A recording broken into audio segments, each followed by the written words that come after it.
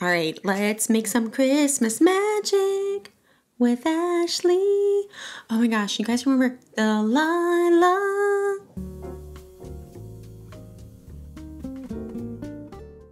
Hello and welcome. I'm Ashley, and oh my gosh, if I don't look like Christmas, y'all.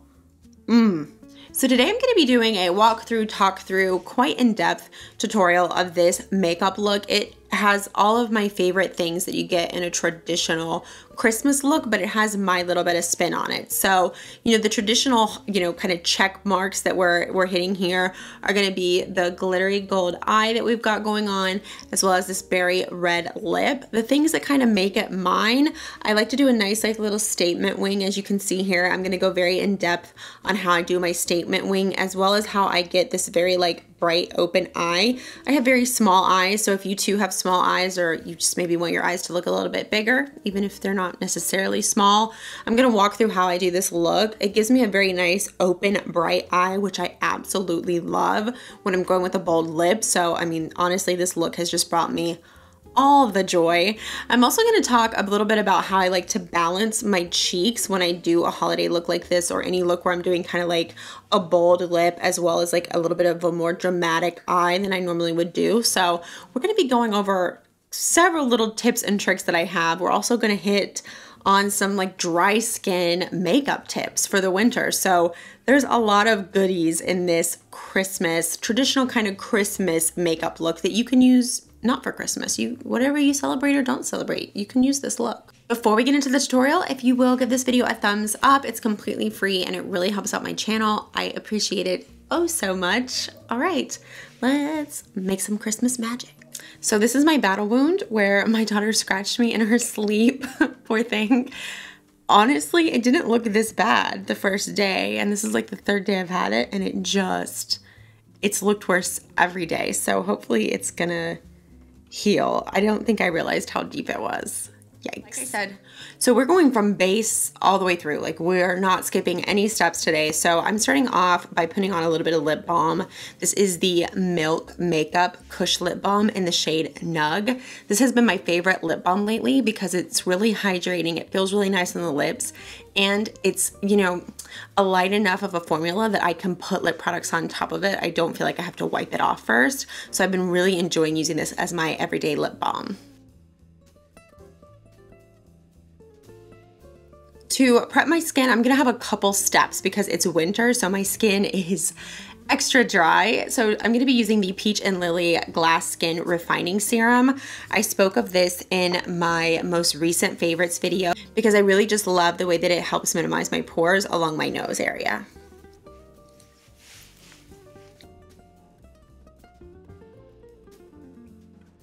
Next, I'm going to use Charlotte's Magic Cream Moisturizer. This is a good, heavy moisturizer. I love this. It's so rich. I love it for when my skin feels a little drier, like days like today, just to put some extra glow in there.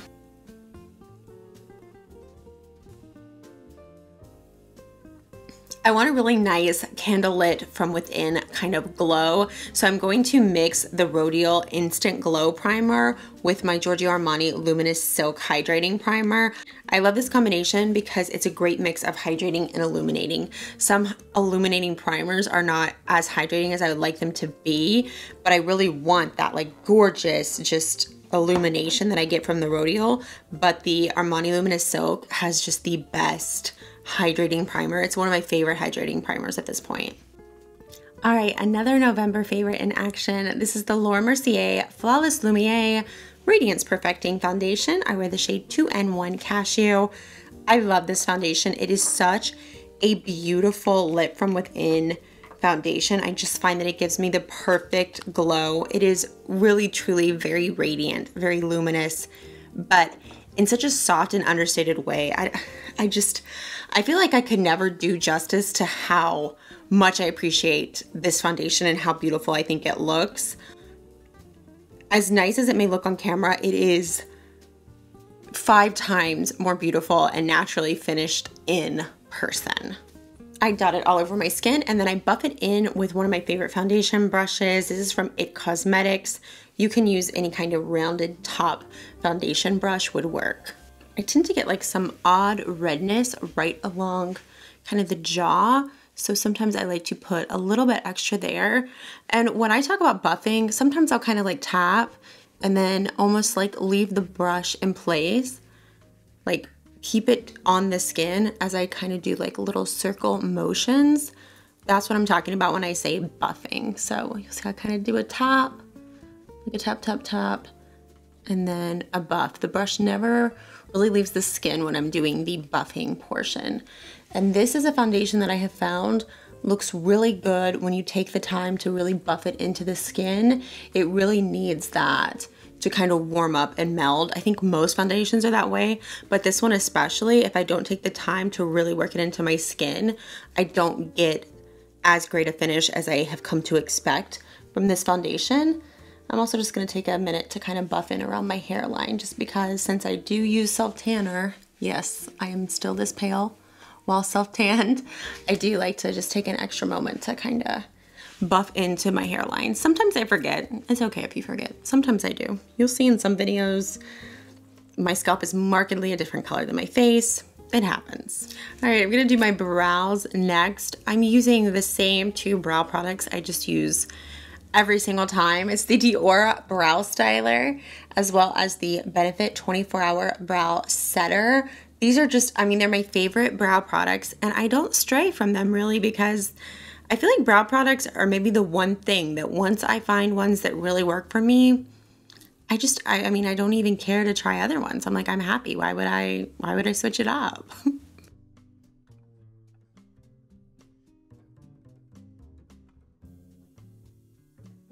Brows are done, and I have prepped my lids with a little bit of concealer and some translucent setting powder, and we're gonna dig into the palette we're using today. So today I'm gonna be using the Lawless Little One palette, because I feel like this is these are just like classic neutrals, okay? See this? Very classic neutral shades. You can dupe these with basically anything. Like, these are very dupeable shades, so even if you don't have this palette, it's not really a big deal.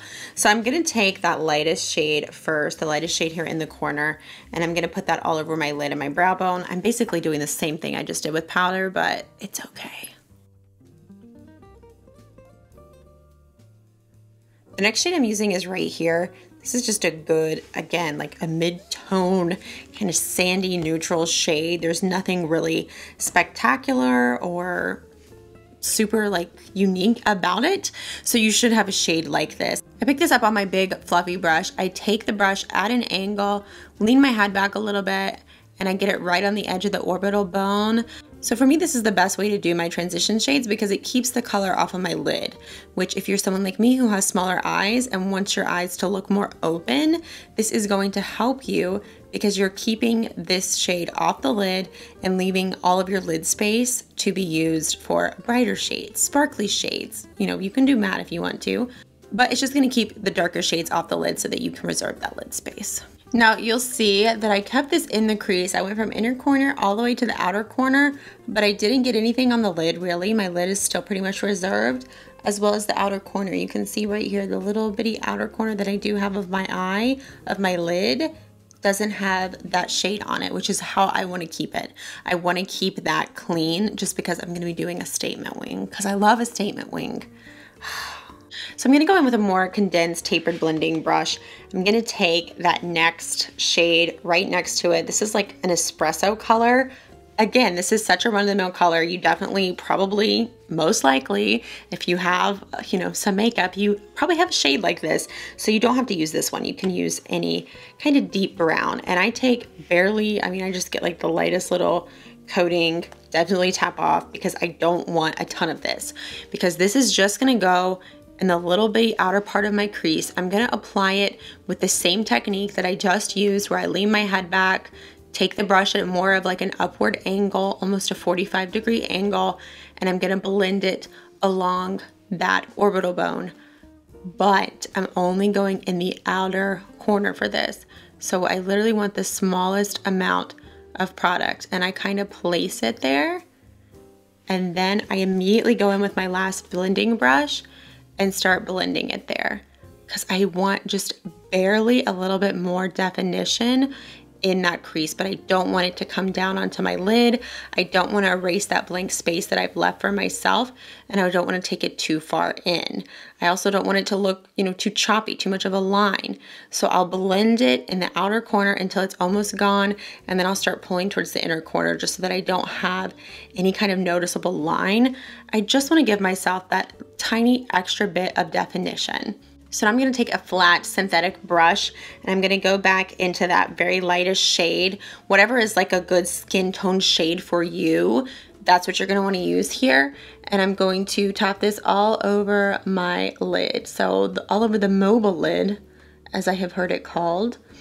You know, it's interesting. I always hear mobile lid more often from like Australian creators and Canadian ones. Don't hear that word a lot from America. Maybe it's just the Americans I watch. I don't know. So just following my natural mobile lid to put this light shade on. We're going to go over this with a sparkly shade here in a minute. So I just want to kind of make sure that I've cleaned up anything that might have fallen down. So you can see the eyes looking very open, looking much bigger than my eyes normally look. Now I'm going to go into this light kind of champagne gold shade that is in this little one palette. Again, what I love about this palette and why I chose it today is because these are shades that you most likely have. You don't have to buy this particular palette. So I'm going to pick that up on my same synthetic flat shader brush. And I'm going to pack it everywhere that I just packed that skin tone shadow. Ooh, it's beginning to look a lot like Christmas. Okay. You guys, one time, I just want to throw in an anecdote. One time I was on a Kate the Great live stream. Okay, bingo, if you're playing at home, I just mentioned my friend Kate. So I was in Kate's live stream and someone was mentioning one of my videos and they're like, yeah, and she has a great voice. And they meant like my speaking voice. And Kate was like, Ashley sings? I was like, Ashley does not sing. No, I mean, I do, but I sing like in the Proverbs way, like sing like no one's listening. That's how I sing. I would love to be a great singer. I really wish that was a talent I would have been born with. But alas, I was not. That doesn't stop me though. You should still sing. You don't have to be good at things to enjoy them. I mean, seriously, look how big my eyes look. My eyes look like normal people eyes instead of little munchkin eyes like I normally have. It is now time for the shadowing. I'm going to break this down for you a little bit more than I normally do. I'm going to take my favorite angled liner brush. This is the number 10 brush from Hourglass. I'm going to spritz it with just a touch of the Always an Optimist setting spray from Rare Beauty. You can use whatever spray you like. You could use Fix Plus would be a good one. Anything that has like that little bit of kind of a glycerin feel to it. Okay, so for a statement liner or an accent liner, whatever you want to call it, accent wing, statement wing, you can use whatever shade you like. Today, I want to go in and I want to use like a really cool one from the Pat McGrath Sublime palette. This is the Mothership 2 Sublime. I want to use this really cool shade right here. You can see this has like a green, gold, black, blue shift to it. It's just so cool. Has such an amazing shift going on and sparkle. Hello. So I think it'd be very just interesting and different. And I love that green, but I also love having the interesting shifts to it. So that's the one I'm going to use today. You can use any shadow from any palette. You could use a gel liner if that's your thing. But for me, I like a shadow liner. It's just what I'm most comfortable with. So that's what I'm going to do. I take whatever sponge I'm using. Today, I just happen to have a beauty blender. I tilt my head back a little bit like this, chin up. I'm going to take my sponge and pull over and up, kind of in the direction that I want my wing. I like my wings to follow like this angle of my eye. My eye's a little upturned, so my natural eye line right here goes like up kind of sharply. Let me find something to show you that. See? If I put this along my lower line, you can see the angle right there is a little bit sharp. See that? Because I have upturned eyes. My eyes upturn a little bit. So you can either follow the direct line of your eye, or if you want to angle it up a little bit more, you can do so as well. I like to follow my natural line because it is more upturned. I love that about my eyes. I like to accentuate that, so that's what I go with. All right, so I put the sponge here. I pull up just a tiny bit, pull my skin taut in the direction of the line. So we're kind of pulling whoop, the same way we want the line to go. Close my eye, and what I do is I just kind of look right here. This is where my lash line goes. So I kind of go, follow that, close, and I just do my first line. I pull it about a quarter of the way into my lash line and kind of then taper it down into the lash line. I never, hardly ever pull my wings all the way in. I like for them to stop around like maybe where the outside of my pupil is, or sometimes the inside. It just depends. Today I'm gonna go for the outside because I really want to be sparkly and very open on the inside. So what I like to do first is clean this up, kind of get this part of it exactly where I want it. It tapers down and kind of disappears into the lash line. I will maybe like push my brush into the lash line there, right where it ends, and that'll be the end here. Now, this is not as sharp as I want it, but the line is exactly where I want it. It just takes practice, that's the truth of it. But for me, this is the easiest way to do it.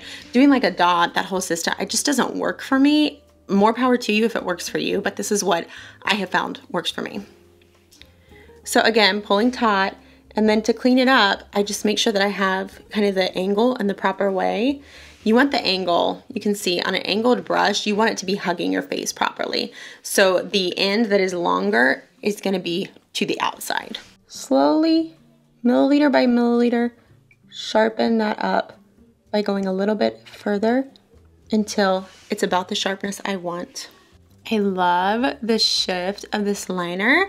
It's just so interesting and it looks so nice. So I'm like ecstatic about how this turned out. So it's so funny because I have been eyeing this shade for this specific purpose because I don't use a ton of like really colorful bold shades. And when I do, I almost always use them this way because it's just a way to like add color that also feels comfortable for me and kind of the way I like to do my makeup. So I'm just ecstatic about this. All right, let's go in with a little bit of concealer before we do the lower lash line. So I'm just taking a little bit of the Benefit Boing Concealer. I've been loving doing this technique where you go just a little bit on the inside, a little bit on the corner, and then you kind of marry the two together.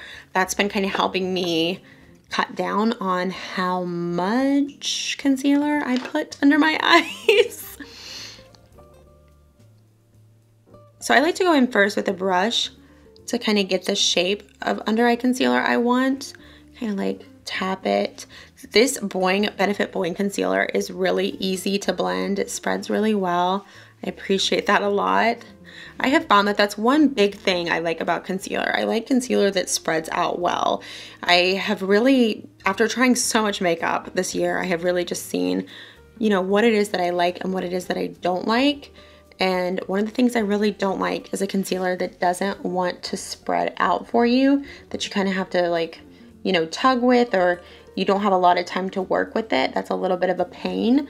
So it's interesting to kind of see what it is that I really value in makeup. And in concealer, I like a nice spreadable consistency, almost like spreadable butter.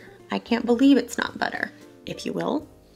I'm gonna go ahead and lighten up the center of my face while I'm here, and just I hope that that's gonna help with this little battle scar I've got going on, because oh my gosh, what the hey.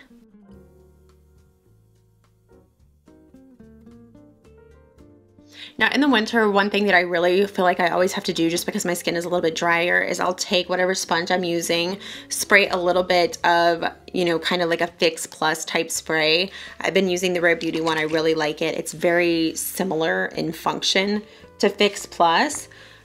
I just want something that has like a little bit of like a glycerin-ish kind of deal to it. And I will then go in, I really like make sure that it's not too much. You just need barely. And go over everywhere that I put concealer so that it will meld in and not dry out on me, because even the creamiest of concealers in the winter, with just how dehydrated my skin gets because of the lack of humidity in the air, because I live on the East Coast, so I'm used to there being like humidity most of the year, and when the humidity goes away, my skin gets very sad. So going back over my concealer with a little bit of a damp sponge, even when I'm using a brush, really helps. And I'm gonna go ahead and set my under eyes with the Charlotte Tilbury Airbrush Flawless Finish Powder. Oh, words cannot express how much I love this powder.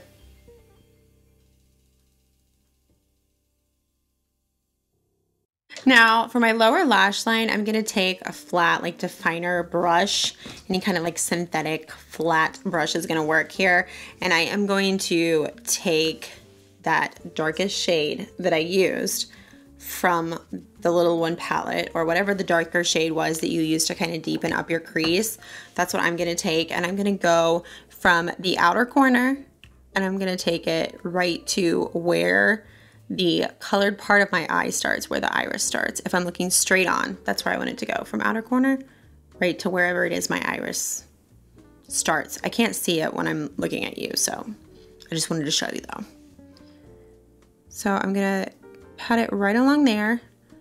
That's really like maybe like the first outer third of my eye. I want it to hug the eye, so I kind of have to be a little mindful to get it to hug up to that corner rather than kind of going off of the corner. So then I'm just gonna take a pencil brush and I'm gonna blend this all the way through, stopping where the inner part of my iris ends. So the inner colored part right here, that's where we're stopping with our blending. I move my head when I do this, and I open my mouth. It's impossible not to. When I do a look like this where I want my eyes to look really open, I like to use the darkest shade generally. I wouldn't use the liner shade, but I would use like the darkest shade that's in the skin tone family. So like a brown is in the skin tone family. It's deeper than my skin tone, but it's still a skin toned shade. I like to use whatever the darkest skin tone shade I used was to kind of go in, define, and then I blend that out because it's going to define the lower lash line, make these lashes look, you know, fuller on the lower lash line, but I'm leaving my waterline open so that I can then go in with something brighter. It's going to keep my eye open, but also defined. That's kind of what I'm always trying to balance with a look like this. And most of my looks, I really like my eyes to look open, but also kind of defined and upturned. I really like to accentuate that. So it's kind of a little bit of a balancing act. I'm going to use the Marc Jacobs In the Buff. This is one of my favorite eyeliners of all time. It's just a nice shimmery champagne shade. You could leave the eyes right here, throw on some lower lash mascara and be done. I do want to add a little bit more shimmer, so I'm going to go in with a Super Shock shadow from ColourPop. I just discovered these recently. I was like the last one on board, and now I'm obsessed.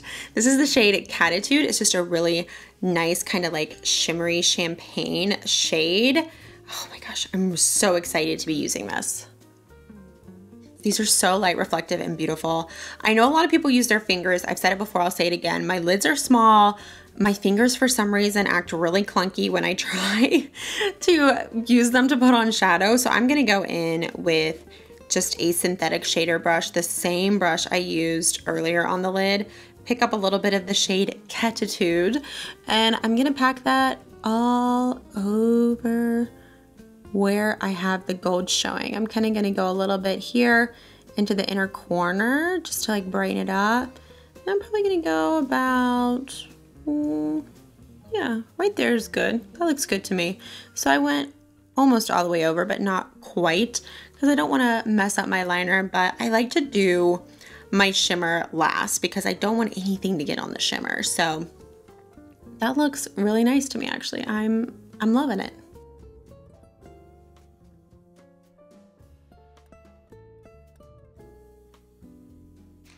All right, look at this. Hi, look at that shimmer.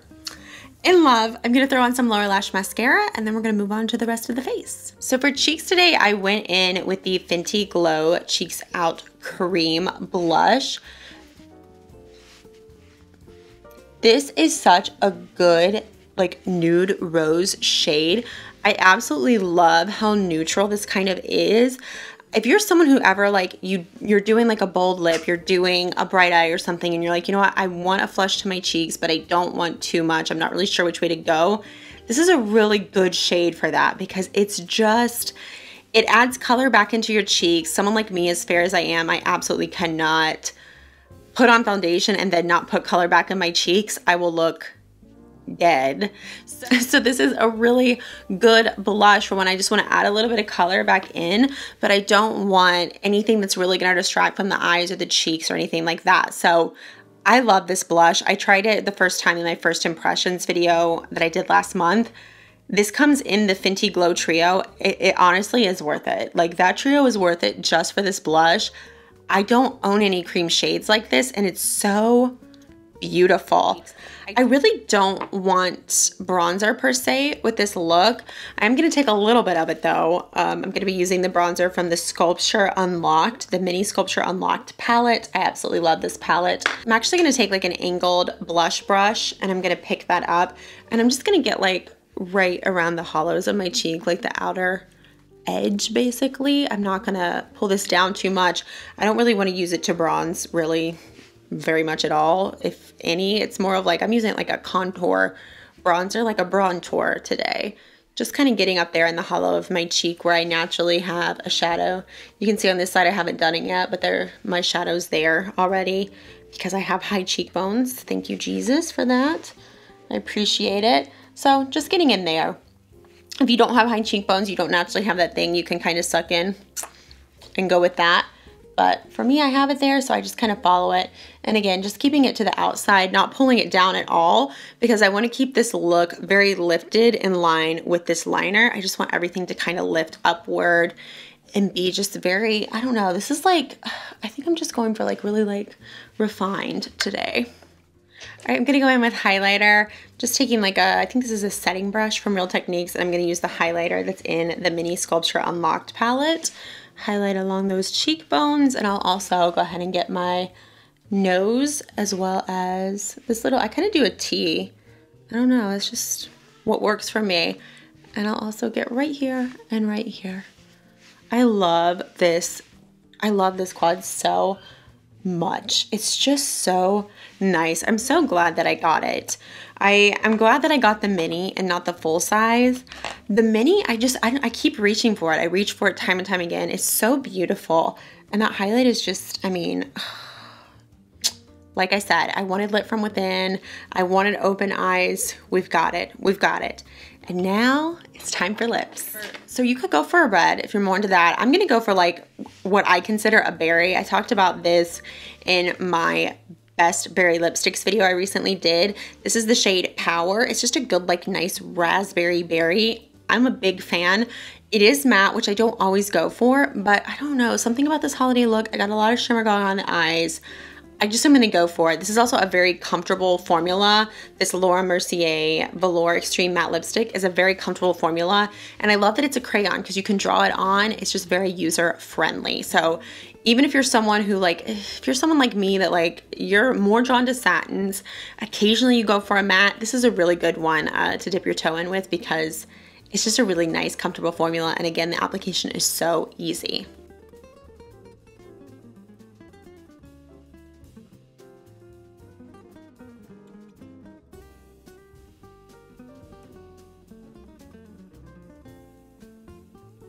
This is the finished look. Hello, I am in love. We have all the things that I love most about Christmas here. The gold shimmer on the eyes look bigger, they look open, but also lifted. This berry lip, hello. And honestly, this Fenty Glow, man, that Fenty Glow cheek color is so perfect for a look like this because it just keeps everything in balance. I feel like if I went red or berry on the cheeks, it would just be a touch over what I want for this look. But no, this is balanced, this is perfect. This is my holiday look. I have found it. This is what I'm gonna be wearing in our Christmas pictures. I'm absolutely in love with it. I mean, this is top notch. I think this might be my favorite tutorial I have ever done on my channel. I'm in love. I hope you guys enjoyed this. If you have any questions about this look, please let me know in the comments below. Let me know in the comments below. And if you have any other questions, sure, throw them in there. I thank you so much for spending a little bit of time with me, whoever you are, wherever you are, whatever you celebrate, whatever you don't celebrate, I just hope that you're having the happiest season that you could have. And I hope so much to see you in my next video. Until then, you can always chat with me in the comments. And I mean it. I say it every time. Please, please, please take care of yourself, okay? Bye.